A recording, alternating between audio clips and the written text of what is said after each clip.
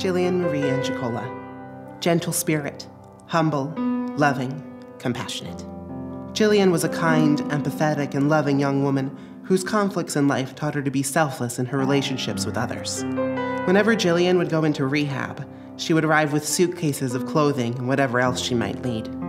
When I would pick her up upon discharge, she would come out with only the shirt on her back, telling me she gave her things to those who had nothing, recalls her mother. Wherever she went, she left an impact on those around her. Jillian loved making people laugh and had a beautiful smile and magnetic personality. In her younger years, Jillian studied cosmetology in PA and makeup artistry in Boston, Massachusetts. She was deeply passionate about fashion, cosmetology, and beauty.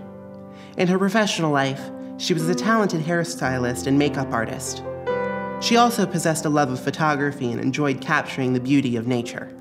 Another one of her hobbies was writing, as she filled out many journals with her thoughts, dreams, and struggles. She had plans of one day writing a book about addiction in hopes of helping others, and had also been considering becoming an addiction counselor.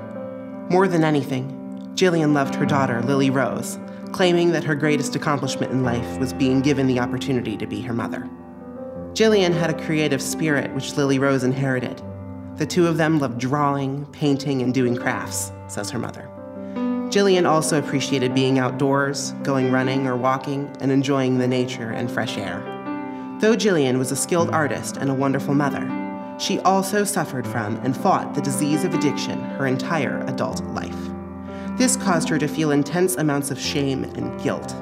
She also suffered from bipolar disorder and depression, which intensified Jillian's struggle with addiction.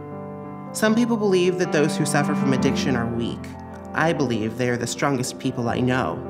To get up each day and not only fight to maintain one's sobriety, but also to stay alive, requires a strength that most people cannot understand. To say my daughter suffered is an understatement.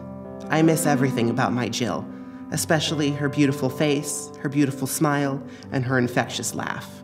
But I know I will see her again, and that helps me get through each day, said her mother. Jillian truly left an impression on the hearts and memories of those who loved her, and those memories will live on in the efforts of her beautiful daughter and mother, who now share Jillian's kindness and compassion for those less fortunate through a charity they created called Jillian's Heart. Jillian's mother, Anne-Marie Angelicola, provided the information for this narrative. August 18th, 1985 to July 22nd, 2017. Age 31. Lived with the disease of addiction for 16 years.